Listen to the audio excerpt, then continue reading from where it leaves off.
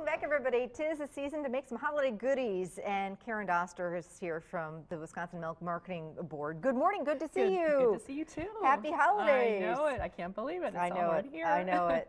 Karen is here with two delicious treat recipes. I'm real excited about one of the recipes. It's a no-bake.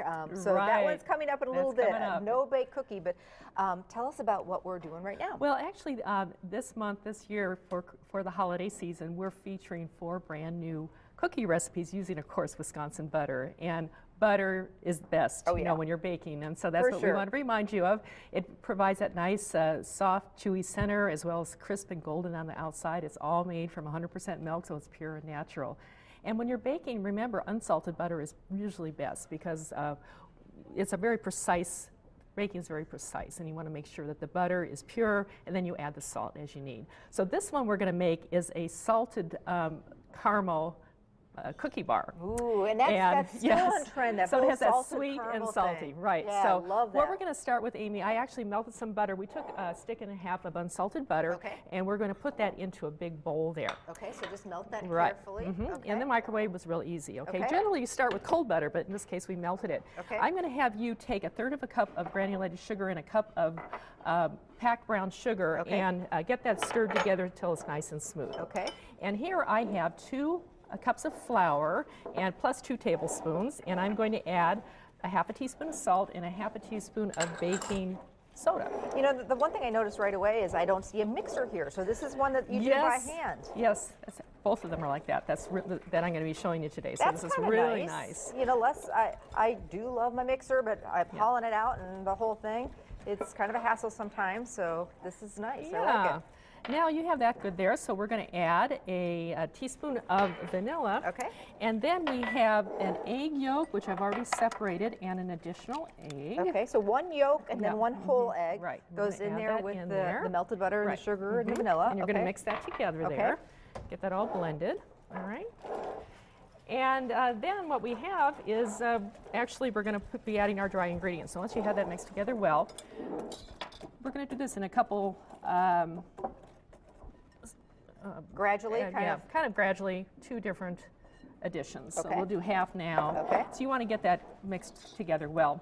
Now what really makes this cookie bar delicious is we're going to be actually adding some chocolate chips to it, some cashews, which provides that saltiness, and some caramel, which melts. And you can actually use caramel squares. We're going to get some more in there, the rest of it.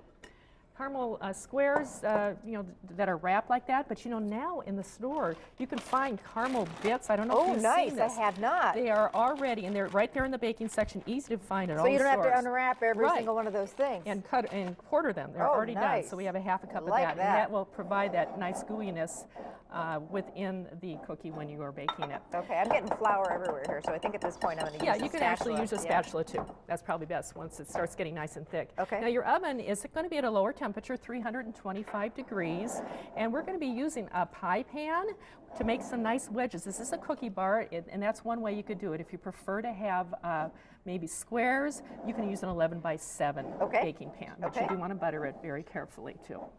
And I wanted to mention too, while you're mixing that, something else about butter. You know, again, 100% butter is best. Those spreads that are out there, or they're part butters, really don't work as well. They're higher in moisture and lower in fat. So, good to know. All right. So in goes our cashews. Then we have our half a cup of caramel bits. And then a cup of chocolate chips. And then you want to fold those in. And then we're just going to press it into our pan. Oven temperature? 325. 325. For about 40 minutes. Until it's nice and crispy, kind of golden brown on the edges, till a toothpick put in the center comes out clean. One of those kind.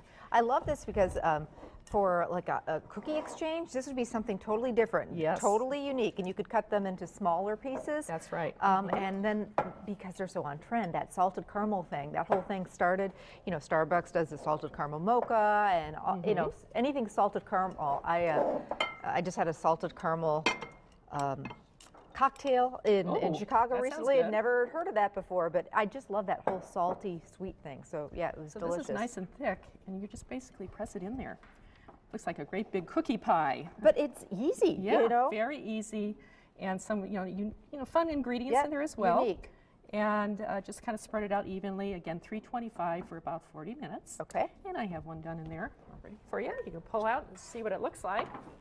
So do you need to let it cool before you cut it a little bit? Yes, you do. Okay. Yes, you do. So we have it in the oven there. Let me go grab it. And then we have some that are cut up already. You do want it to cool. Oh, it's beautiful. And I think it actually makes kind of a nice dessert look. You can actually take a wedge and put that on a dessert plate. This is what it looks like when it comes out.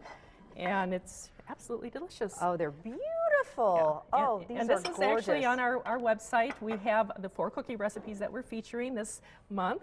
And that's at eatwisconsincheese.com. Of course, we have lots of cheese recipes, all kinds of holiday entertaining recipes as well. But these new cookie recipes are on there, again, featuring butter. Can't wait to try that. Now, tell me about, I'm real excited about this no-bake holiday cookie recipe. The no-bake, 10 minutes. Love it. Perfect for the kids. You go into, it's one of those everything but the kitchen sink. Find some potato chips that are, the end of the bag. Really? Some pretzels. Oh my gosh. Yeah, it so has that's got the whole salty sweet yes, thing too. Yes, it has a salty sweet. Absolutely. Oh, so it's going to be really fun. We'll do it real quick, and I think you'll love it. Peanut butter in there too. One of my favorites. Yum. So Karen Doster is going to stick around and make these everything but the kitchen sink no-bake holiday cookies coming up. And we've got some more fun gift ideas for the foodie in your life. So stay with us. We'll be back.